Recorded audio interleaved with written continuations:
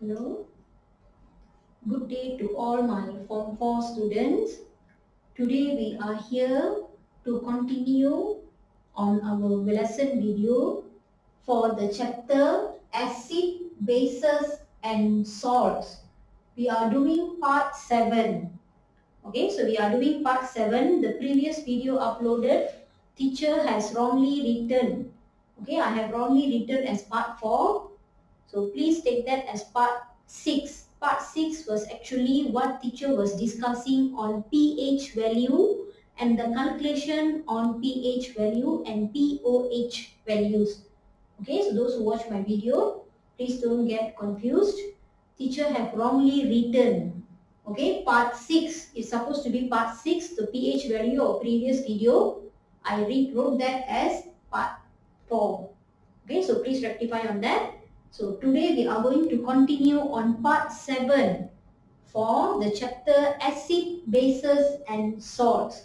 So the subtopic that we are going to look today is on the relationship between pH value and concentration for acid and alkalis.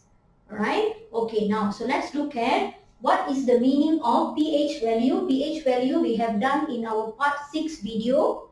Okay, where teacher taught you on how to calculate the pH value using the formula negative log concentration of hydrogen ion or negative log concentration of hydroxide ion. I taught you the relationship between, what is the relationship between pH value and pOH value, and how to get a pH value of an alkali using the formula pH value plus pOH value is equals to 14. So which was in part 6. So today we are going to connect the pH value that we have already learned with the concentration of acid or alkali. Alright, now let's look at the pH value. So pH value depends on two factors for acid and alkali. Okay, so for acid, pH value higher hydrogen ion, higher the amount or concentration of hydrogen ion, lower pH value. Right? Okay, so this is what I want you to remember. For acids, higher the amount of hydrogen ion. Okay, so remember in part 3 video, we were discussing about the strength of acid and alkali, where teacher was drawing some graphs to show the strength of acid and alkali. So from there, degree of ionization will determine the concentration of hydrogen ion for acids. Now for alkali, pH value is determined by higher the amount of hydroxide ion, higher the pH value. Okay, so please remember this, very easy. Meaning, for instance, if we are talking about acid and alkali, pH 14, 0, 7 is neutral. So for acid, it ranges from here to here. Lower the pH value, more or stronger the acid, because higher the hydrogen ion, higher the hydroxide ion. Okay, higher the amount of hydroxide ion, pH value will be higher for alkali. Alright, okay, now let's go to pH value. Now teacher already tell you how you determine the pH value. pH value depends on what? Now we are going to discuss pH value depends on what? Okay, so what does the pH value depend on? So pH value depends on 3 factors. First is the strength of acid or alkali. Okay, for instance, acids, ethanoic acid versus sulfuric acid. Okay, so ethanoic acid is a weak acid, sulfuric acid is a stronger acid. So the pH value might differ here. Okay, depending on the strength of acid and alkali. Now let's go to second. Depends on the molarity, which is concentration, which I have already teach you how to count the molarity of acid or alkali. Alright, molarity of acid or alkali. Okay, acid or alkali. Now, third is basicity of an acid. Okay, so basicity of an acid. Okay, so where the number of ionizable, okay, ionizable, how much? Because in acid, why we are talking about acid is because for acid, teacher have told you regarding monoprotic, diprotic and triprotic acids. So that is the reason why we totally depend on the basicity of acid, whether it is going to be monoprotic, diprotic or triprotic.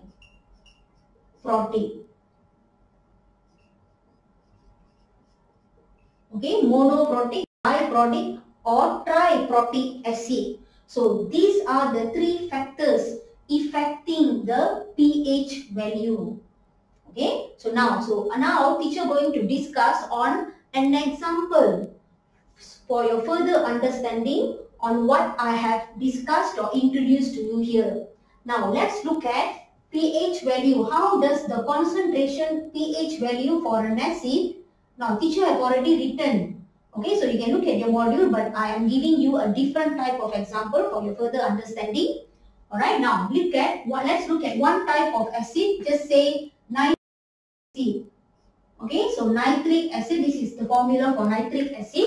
So just say the the pH value for nitric acid first is pH 1. So this is stronger acid. That means not to say stronger acid, we can say that it has more concentration. Concentrated. Less concentrated. Okay, so less concentrated meaning more hydrogen ion when it ionizes. Here, less hydrogen ion when it ionizes. Maybe the concentration, teacher giving an example, the concentration for this here pH 1 might be 1.0 mole dm cube. Here the concentration might be 0.1 mole dm cube. Can you see the difference? Same acid but different concentration.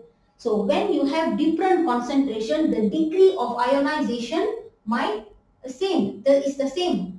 What teacher mean by different is actually because the concentration of hydrogen ion is low and high and low, that affects the pH value. Because when nitric acid is an example of strong acid ionizes, it ionizes fully in water. Okay, so please remember this. Nitric acid is an example of strong acid. So you have no doubt about the ionization. It ionizes fully in water. But unfortunately, because the concentration of this acid, same nitric acid here is 1.0 mole, which is more concentrated, versus 0.1 mole, which is less concentrated, the amount of hydrogen ion became different. So that is the reason why the pH value is lesser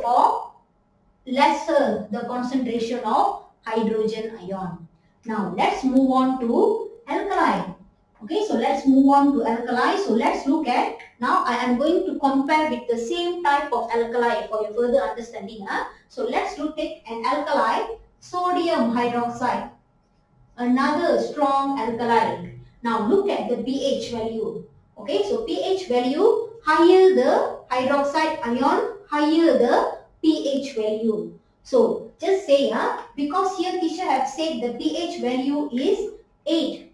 That means this is a pH value stronger is pH 13, not 8. Here for acid, please remember is vice versa. Stronger acid is 1. Okay, so pH, stronger pH is 1 versus 5. Okay, now here stronger alkali is 13 versus 8. Alright, now here what has happened is less concentrated, more concentrated. Okay, less concentrated, more concentrated. Here less hydroxide ion versus more hydroxide ion. Now please remember, we are comparing the same type of acid. Sodium hydroxide is actually an example of a strong alkali. Sorry, not acid, alkali. So since it's a strong alkali, the degree of ionization is full. It fully ionizes in water. Okay, so sodium hydroxide fully ionizes in water to produce concentration, almost high concentration of sodium ion and hydroxide ion. No doubt about that. But here, thanks to the molarity, we are looking at how does the molarity affect the acidity, sorry, not to say acidity, the pH value of acid and alkali.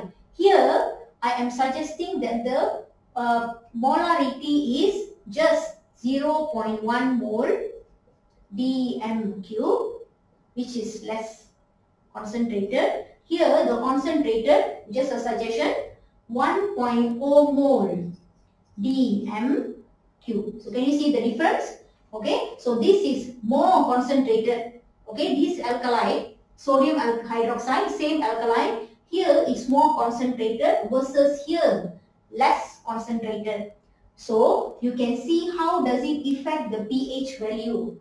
Okay, now we are not comparing with the strength of acid and alkali. Why? Because I am discussing the same type of acid, okay, and same type of alkali. We can't argue on the strength of acid and alkali here. Alright, now I am trying to show you how does the molarity. So I want you to concentrate here. How does the molarity? Okay, so this is where the game starts. Okay, now how does the molarity or the concentration affects the pH value? Now look at this concept again. So the pH value depends on molarity of acid and alkali. That is what teacher explained here. Now I am going to show you the example. What do I mean by strength of acid? How does pH value affected by the strength of acid and alkali? And maybe the basicity of acid and alkali.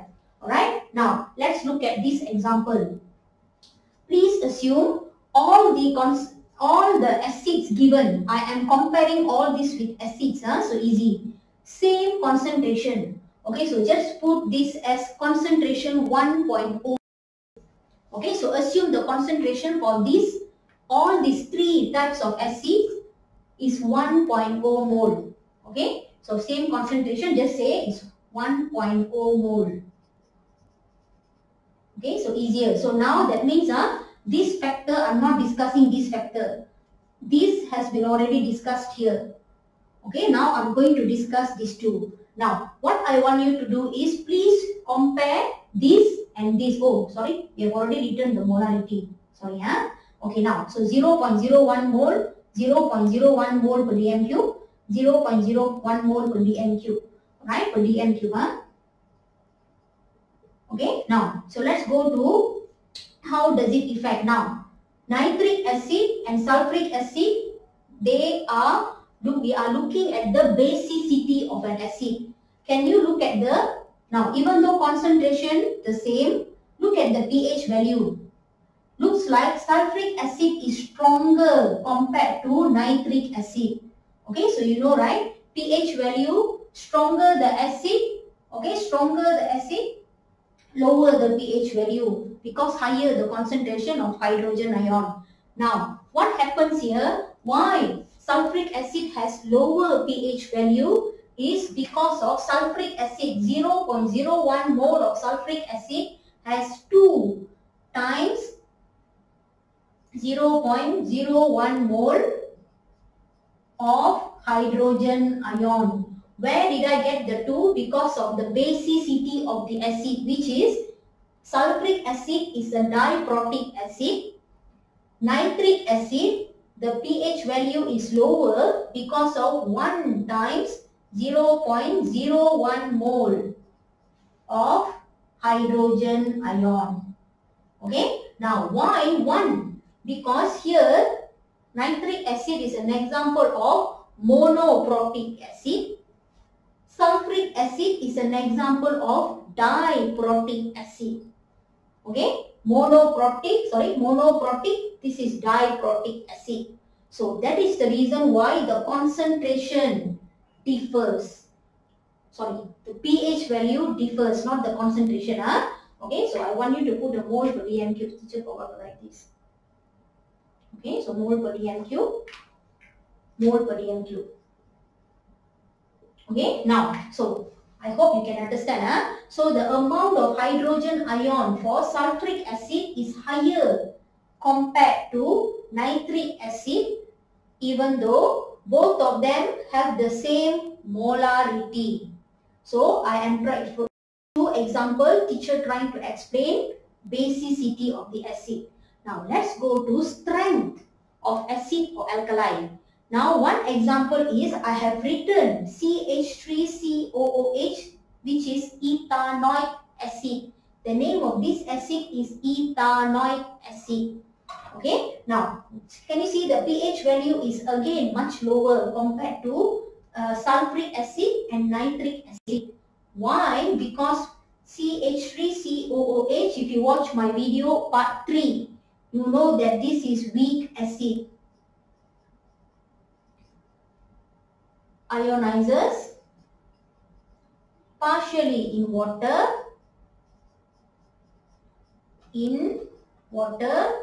so it has low concentration